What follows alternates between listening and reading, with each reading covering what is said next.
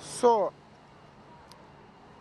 after Kabul was seized by the Taliban, the reason people are queuing and coming to this center because we are the only maybe active uh, Afghanistan organization or association that we open Monday to Sunday. We keep the door open Monday to Sunday, and we are a grassroots and frontline organization.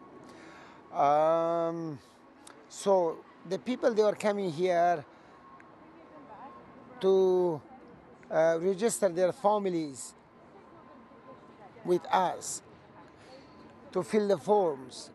We have an internal application forms where we are asking people to put their contact information, the employment history of their families back in Afghanistan, and reason for leaving Afghanistan. So then, once we complete these forms with each individual client, then we forward those applications or forms to the local MP, where then the local MP have to send it to the Home Office.